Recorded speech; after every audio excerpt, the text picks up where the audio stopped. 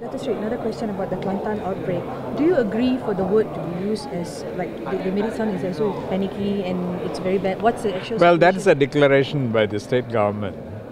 And this whole operation now is being directed by the Department of Veterinary Department.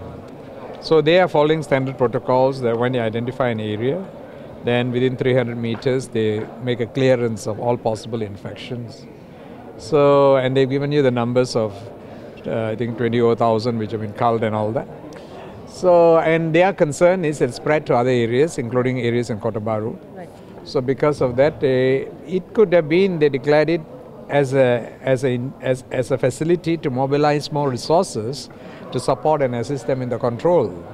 So, that is within the state government's. Is it correct to use statement? I mean, to use words like this to like what? describe the situation? State emergency. Yeah, like a state emergency. What's That is their definition to how to mobilize resources, because they may be concerned that it's spreading to many areas beyond it, and they want to have more resources beyond what they have in specific departments to deal with it.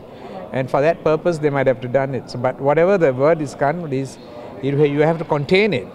Because so far we are lucky that there's been no chicken to human transmission. So that is what we want to make sure does not happen at all. So for that we have to contain the infection within the poultry population, and then advise people who are coming into contact with it on personal hygiene, so that the risk of them getting it is reduced to the bare minimum. On our side, our health system is of course on standby. If anybody comes with symptoms of a flu-like illness, then we'll do the test necessary to see whether they actually have got this or not. So far, all tests is negative.